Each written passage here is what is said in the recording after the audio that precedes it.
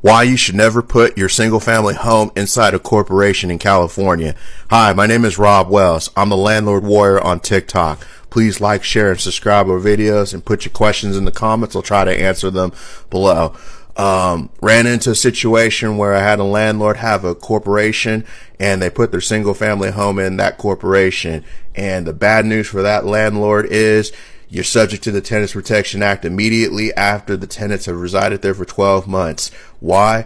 Rob, I thought there was a single family homes exemption. There is, but it's for natural persons and LLCs controlled by natural persons. Corporations and real estate investment trusts are excluded from that exemption under the Tenants Protection Act. It was the state of California's way of attacking major corporate landlords buying up single family homes about in 2010, 2012, 14, that era of time. So Rob's tip of the day is, if you need that, you should incorporate, definitely, but you should incorporate as a limited liability company and not make a corporation any member of your LLC.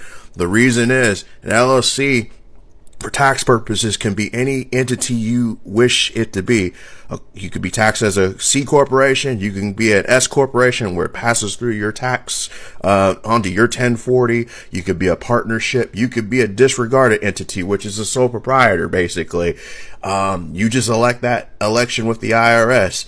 And then the beauty of the LLC is it's separate from your individual assets as well, too. So if you go smash into someone on the freeway, they're not looking at taking your rental properties if it's in an LLC. So go ahead, do an LLC. Don't do it as a corporation, because you're going to be subject to the Tenants Protection Act. If you do an LLC and rent out a single family home, you get the separate but alienable exemption in legalese under the TPA, and you'll be fine. So if you like these videos, like, share, and subscribe them again.